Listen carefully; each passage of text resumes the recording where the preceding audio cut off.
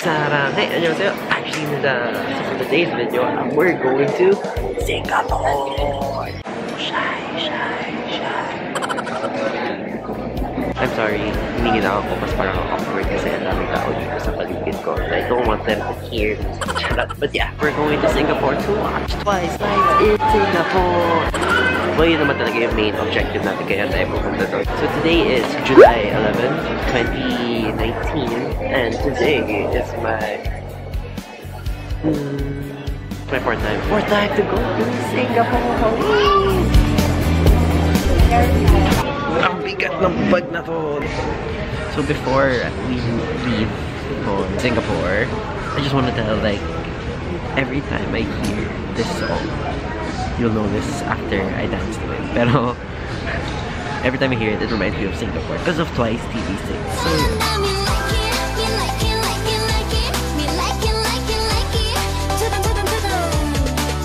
So hindi habang di pa kami nagpo-board, magkakwento muna ako ng kapit. I didn't buy baggage, like, because weekend lang naman, so I don't think I need baggage. Pero I have a lot of stuff.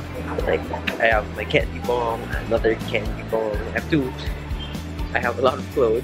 And parang, to be fair, this bag is like 7 kilos exactly. But this other bag, which has all my electronics, my camera, my laptop, my other stuff, candy bomb, and all the other paraphernalia.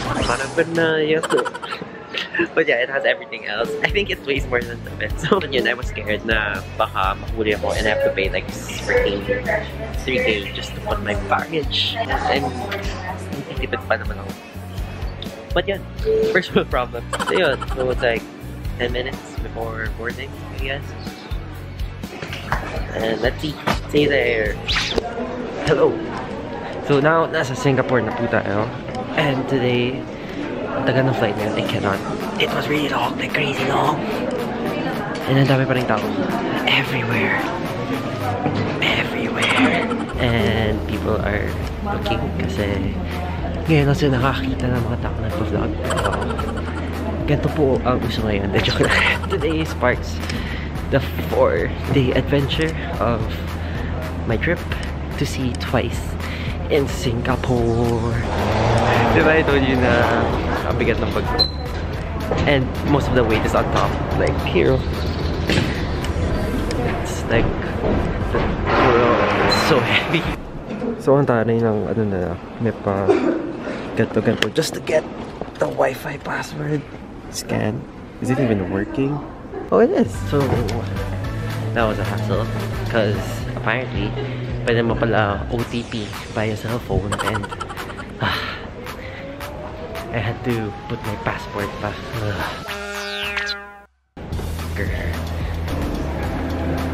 Parang naman gumagalaw siya. So the last time I was here in Singapore was 2 years ago. Exactly the same date. 12 rin ba? Yeah, same, mga middle of July rin. And that was when I was still with my ex-boyfriend. Yeah. Wala lang. Reminisce, you know. So this trip is all about creating new memories on the places that we've been. Background lang. Just parang he was studying here for like a month, I guess, and then he surprised me when I got here.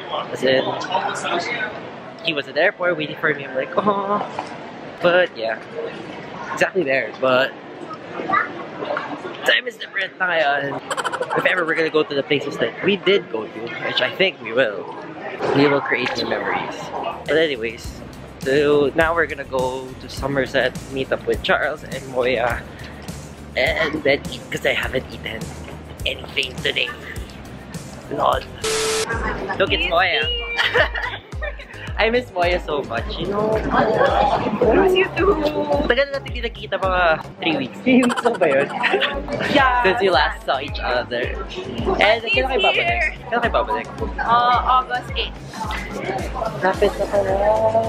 And you know, when I was in the train, parang naisip ko parang, oh, I really wanna work here na lang. If only. Pero wala akong trabaho dito eh. So I will work hard to earn that. Wah! they stay left in this country. They stay left? Yes.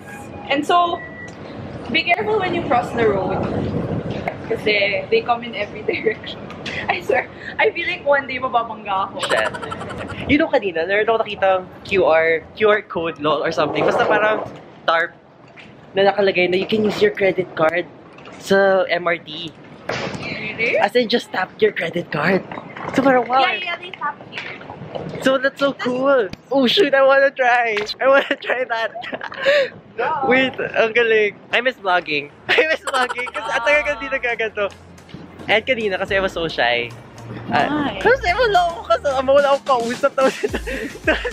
Nakaganto lang ako. Oh my God.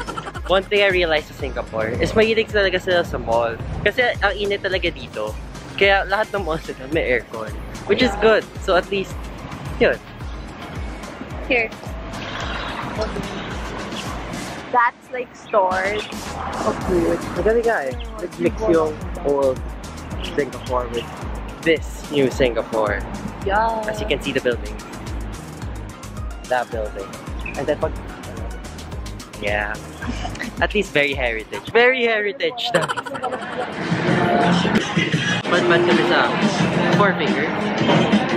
AKA Bonchon 2.0. The same More sila. expensive. Ang mahal talaga ng pagkain dito. I cannot. Akala ko over budget na kayo ginawa ko eh. Kasi parang 400 per meal yung my head. Nag-budget na ako ngayon. They serve ano lang talaga eh. Same lang as in Bonchon. You'll see later. It is fun. Pero at the same time, you know, when you're in another country, sulitin mo na. You're only here once every year or something. Shock, sabi na once a year. Girls! Yay! She got 3 chickens. To be fair, malaki naman pala siya. So this is like shrimp rice box from the Philippines. Same much as bonchon. De joke lang. Your food looks so good. Welcome to Orchard Road. Di po namin afford ang pinapuntahan namin. Lakad lang. Lakad lang kami. Libre naman ang paglakad dito. May Robinsons na dito. Robinsons Manila. Charot. Robinson's Place, Ermita, gano'n. Sorry, may pa-flowers ano. Robinsons. Sorry. Oh, someone's busking. Yeah. Oh my God, an Apple store. And it's large. There's a website called the macindex.com. Yeah. And then nakalagay doon kung which country is the best place to buy your Apple products. And which country? Depends per kung anong product yung binibili mo. For example, for iPod, it's cheaper in South Korea. Because it takes into account your tax refunds and all that shit. So yun. Now you know. We're going to the theaters by the bay. Theater? It's an Esplanade. I don't know what those words mean. So, You'll see. Wow, galing na niya maganda eh. Pampitan eh. You know what's cool, guys? Nung parang makapasok dito, ginamit ko lang yung credit card. Then tap lang. I don't need a card. Oh my God! Ang galing! Wait, I'm so amused! I don't have to buy a card! Very yepoda. Ang ganda! Mga siyang durian ba? I think... Oh yeah, it is. Maybe it's supposed to be. Durian season kasi ngayon. So nagpapalit siya. So, bukas mango naman. Mangga naman. May parang umiikot-ikot na something. I don't know. This country is so advanced. My mind can't comprehend. Oh, we're here! Yeah. Wow, it's nice. Look, guys. It's the Marina Bay Shanch.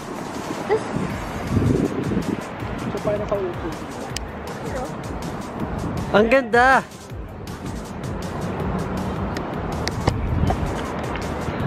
Crazy! That's cute! That's cool! That's so nice! It's so nice! So there's the lion. Ang ganda! There. To be fair, never pa ako pumunta dito ng ganito kagabi. It's always morning. So parang different yung energy. It looks so much better. ng nighttime. Yeah, it's so much better. Crazy. Wow. New experiences. Ika nga. Jollibee Bridge. Jollibee Bridge. I'm just gonna B-roll this. B-rolls Charles. Yeah.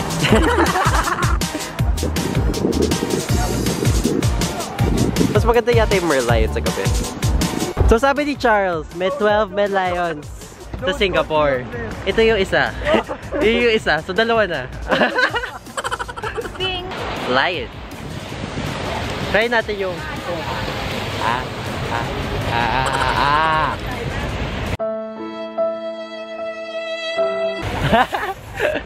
Sana gawa na.